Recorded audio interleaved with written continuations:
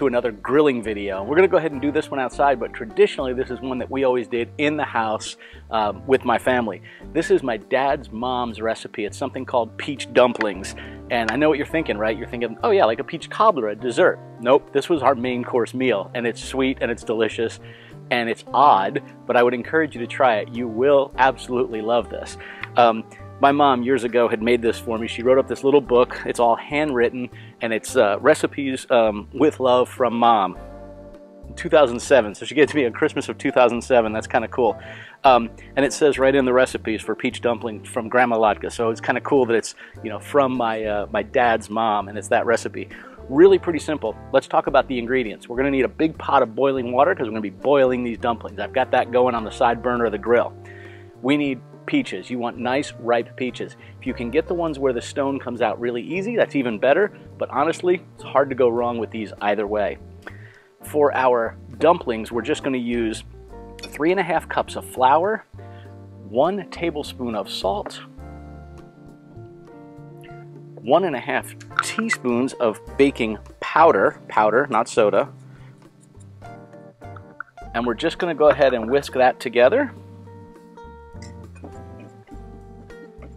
I'm going to set this aside for a minute. We're going to start working on our wet ingredients.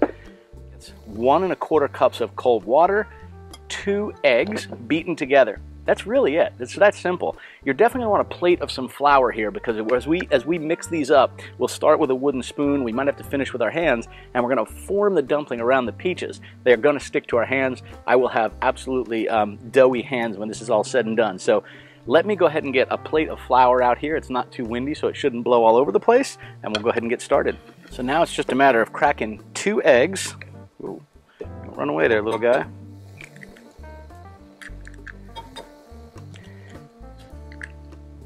So I've taken my 2 eggs, I broke them in. I want to use 1¼ cups of cold water. Now, because we're outside and it's so darn warm down here in South Florida, I did go ahead and just use the water dispenser in the fridge as a way to do that. Okay, we're going to just whisk this up. You want to get those eggs whipped in there really good. Over here. Yeah, right here. Hey, do me a favor. If you like this video, go ahead and give it a thumbs up. And if you want to see more like it, subscribe to the channel and click on that little bell notification so you get notified of new videos. Thanks. Now at this stage, we want to go ahead and pour our wet ingredients into our flour. I'm not going to use my whisk. That will make a terrible mess.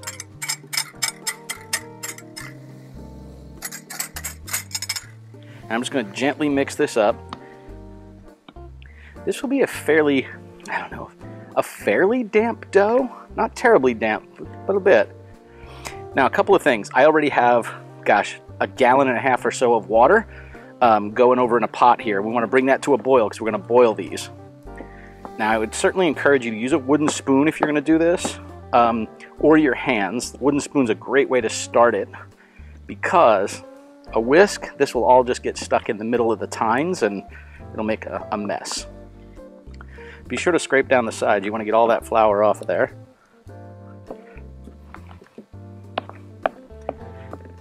I'm scraping the bottom as well to make sure we're getting it all there as well. What we're going to do is we're going to take our hands now and we're just going to go ahead and make a little bit of a mess. Now, the technique that works really well here is you take a dollop of the dough, put it right into a little pile of flour that you already have in your hand that keeps it from sticking.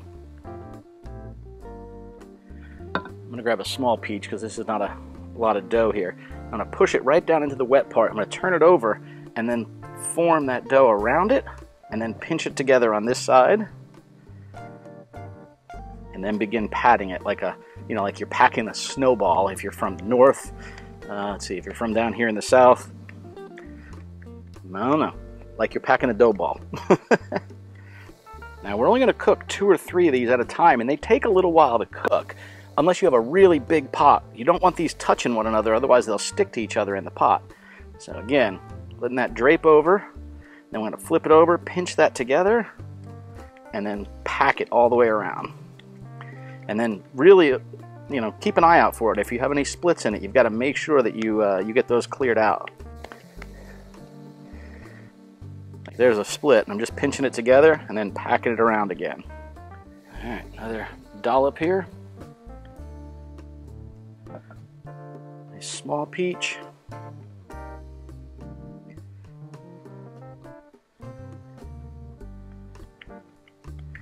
Now, these won't look pretty. They're going to be bumpy and lumpy as you cook them. That's just fine. That's the way they sort of look. All right, I think that's enough I've prepared here. I've made a little bit of a mess. I'll clean this up a bit, and we're going to go ahead and take a look at our water. We'll see if we're boiling, kind of show you how we drop these in. Now we're just going to take our dumpling. This is the flat spot I was talking about right there. We just want to make sure that that's all patched up. And then we are going to ever so gently pop it right into the water here. Roll it off of there. And we're going to scoot it around for just a moment. Put a second one in there, and you can see now that it's already starting to get a little bit of that doughiness on there, which is good. We don't want them touching each other. We don't want them to stick together. And again, I'm packing this together where it might be a little thin.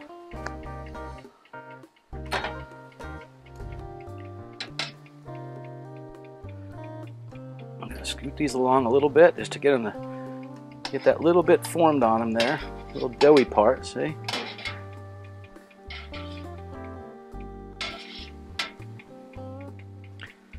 I can already see a little bit of peach coming through. That one might break loose on us. We'll see. All right, these are starting to float, which is good. Doesn't mean they're ready. It just means that they won't stick to each other as much. They're starting to get a little bit of that skin formed on them. See, that one might end up coming loose in there. All right, we've got that ready to go. Let's cover this up. We're going to go for about 20 minutes or so. Now, let me go ahead and clean this up. These are going to cook for about 20 to 30 minutes, and you know they're done when a fork or a knife just slides in really, really easily. What you're looking for is a very, very soft peach. The nice thing is these are pretty soft already, so we want it to puncture the dough very easily and go through the peach. Let me clean this up and I'll show you the accoutrements, the sides that go with this, and they're pretty important. Melted butter, toasted breadcrumbs, and a little bit of sugar. Sounds odd, but I'm telling you, it's all the right stuff. All right, so while those are going, I'm just going to go ahead and take one stick of butter here and drop it in a little pan so we can start having some melted butter. Put our one stick of butter in a little pan just to put it on the top shelf of the grill. We're going to let that just sort of melt. And then we've got our cast iron skillet and some plain breadcrumbs. You don't want to use seasoned or Italian style. Definitely use plain. So while those are finishing up, they probably have another 5 to 8 minutes to go. I'm going to put this over the flame on the grill and get this nice and warm. And then we're just going to use our whisk and we're going to keep moving around these breadcrumbs until they're toasted. You just want them slightly browned. I've got these two burners on over here. I'm just going to set this down in there just to let that slowly start to melt the butter. All right, so these are looking pretty good. You can see one of these did split. That one's got a little crack in it, not too bad. But this one is kind of cracked wide open. That's all right though. Let's just go ahead and scoop one of these up and see how tender we have it. Pretty close. We're going to let those go for maybe another 5 to 6 minutes. All right, we're just going to go ahead and put maybe a cup or so of breadcrumbs in there.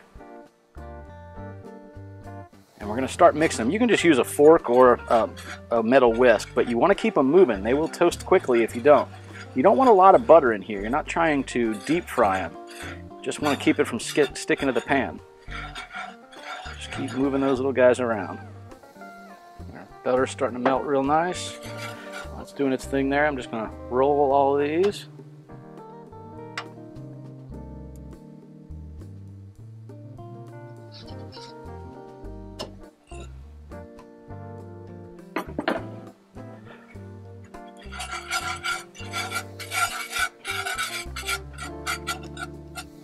So these are coming out absolutely fork tender. We're just going to go ahead and pull these out and gently pop them right into a bowl. We went ahead and finished toasting these, and you can see the color of them. They are a nice dark brown. Now you look at this up close, you can see just how toasted those are. Just remember, they're going to continue to toast in this hot skillet, so you want to keep mixing them for a few minutes after you take them off the flame. I'm going to go ahead and show you how we prepare these, and then I'll zoom in real close so you can kind of see what it looks like. So we start with our dumpling, and I just put it on a large plate here. And what I'm going to do is put the fork in. I'm going to try and cut right about down the middle. What I'm hoping to do is cut right along where the stone or the pit is, because it should be able to come out real easy, especially given as soft as that peach is. And I like to take mine and sort of flip it open like that. And sure enough, there's my seed come out really easy. All we're going to do is cut this up into little bite-sized pieces. I try to cut them up so that the peaches stay with each piece of the dumpling. I'm going to show you what I mean. I'm going to tell you right now, this is probably not something you've seen before. The heritage of my grandparents are Bohemian, right? So think Eastern European. I think Bohemia is probably now sort of the Czechoslovakia area after World War I. But I've never heard of anyone else having these. I've never seen them anywhere else. When I was looking for the recipe, I had to go to, you know, my dad, and he said, you know, your mom has it. I went to my mom, who had written it down from my dad's mother, you know, probably, gosh, at this point, probably 50 years ago or so. No, not quite that far. Maybe 45 years ago, given my age and how old she was how old I was when she passed away. Mix up our melted butter here, and we're just going to pour just a little bit over it, maybe a teaspoon or so. Might have been more like a tablespoon, sorry. Said, as kids we put sugar on. I'm going to do just a little bit here because I don't want to have all that much. I actually don't care for them. These peaches, as sweet as they are, don't need the help. And then a little scoop of the breadcrumbs, and you just want to sort of tap this here, get a nice coating of breadcrumbs right over it. Almost looks like a light ground coffee.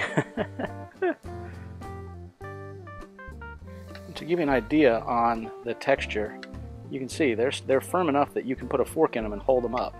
Please do keep in mind these are really hot when they first come out. I'm just going to go ahead and pick up a forkful of dumpling and peach.